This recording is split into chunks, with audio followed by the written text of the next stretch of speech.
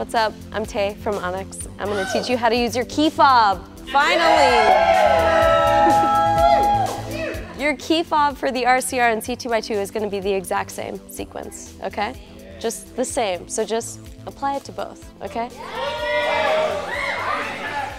Before you use your key fob, you're gonna have to plug in your battery cable lead to your battery.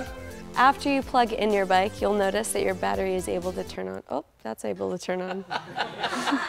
After you plug in your battery cable lead, you're going to notice that your bike doesn't turn on. It doesn't. It doesn't work.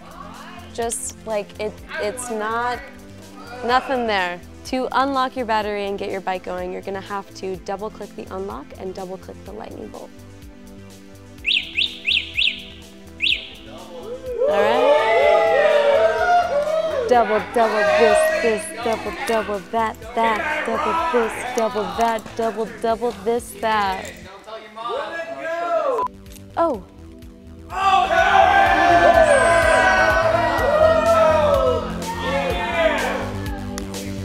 What? What? So, in the similar sequence, not the same, you're going to be able to lock your bike and arm your bike. In order to lock and arm, you're going to double click the lock, unlock, In a similar sequence, you're going to be able to lock and arm your bike. In order to lock and arm, you're going to double click the unlock and double click the lock at the top here. You can't turn it on. You can't turn it on. And guess what?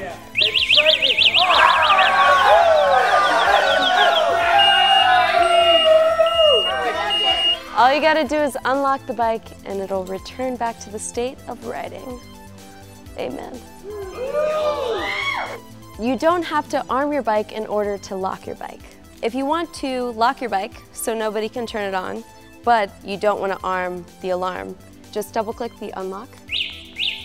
The bike won't be able to turn on, and there will be no alarm.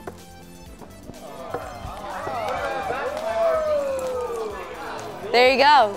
If you're traveling with it, if you're like just doing a lot of weird stuff, you can do whatever you want. Just know how to work your fob. That's your fob. Just contact us at info@onyx.com, 310-800-2531.